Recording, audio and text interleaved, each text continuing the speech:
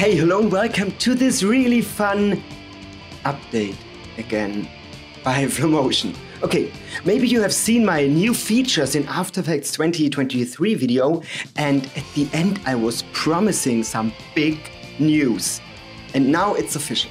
So After Effects will go more into the 3D direction, and we are already able to import and work with 3D objects.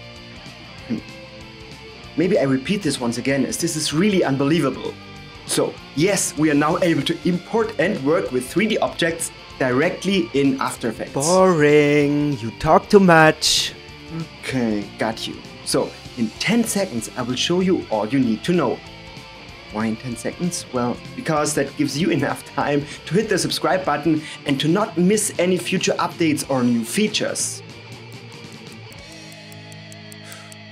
Normally I also do pretty interesting visual effects tutorials. Okay, now I'm already within a new composition and we will find our way from simple to advanced. So let's import a 3D object. Hey man, that is not possible. Let's just try it. Ta-da! I would say it is possible. When importing, I click on comp size to not get frustrated with the scaling, and I even have a few additional import options over here as well. Hey, and I also already have textures on my object. That is, well, how shall I say it? That could simply be the best thing since the invention of After Effects. Okay, let's bring this one step further. We can get some camera tools by hitting C, and this really works super fast. And a small hint here, you can click here on the render settings and decrease or increase to work even faster. So let's quickly add a background video to this. And yes, this is all truly interactive 3D. So let's bring in a cool pilot for that plane and quickly key him out, and you guessed it, make that layer 3D. And now I can position it perfectly wherever I want to have him.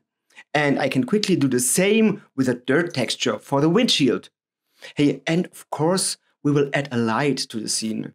Should be backlit, as the sun or that planet shines from behind.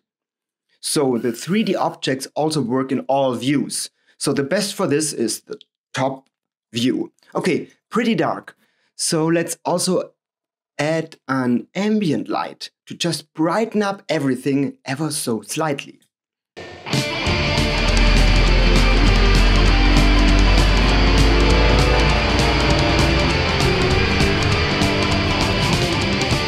I would say this is super cool. So let's jump to a second scene where I will show you some more cool features. Let's bring in the interior of a house. And let me directly place some footage behind the window, as before. So to get this going even faster, I can simply hit the draft button, and now, hey, it's real time. And over here you can also add a grid for better three-dimensional working, and also enable this framing here. And now you see what's outside the box. Which, well, how shall I say it this time? This could be the best idea since they added the 3D space to After Effects. So let's now quickly create a text. Make it 3D and, hey, extrude and bevel it a bit. Because the last thing I want to show you is that even 3D layers interact with 3D layers. So I can just slide this through the room no matter where it is in our layer stack. Because now we don't think in layer stack from top to bottom anymore. That was so 2D. Now we think in depth.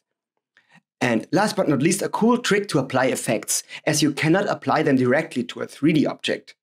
Simply create an adjustment layer, call it maybe levels, and now simply choose the object you want to apply the effect to as your track matte. Because this new feature allows you to use any layer as a track matte, and you can use that one matte for as many layers as you wish. And now the adjustment layer only applies the effect to our 3D object. And if you also want to try this out, be aware that this is pretty new and at the moment only available in the beta version. But before you get disappointed, everyone can use the beta version. You find it here in your Creative Cloud desktop app under Beta Apps. And as this is so new, I guess we will see a lot of new features coming very soon. So we can really take part in the decision making. So let me know in the comments what you want to have as features for the new 3D workflow within After Effects, and I will forward all of this to Adobe directly. Hey, but for now, I wish you a lot of fun in the third dimension.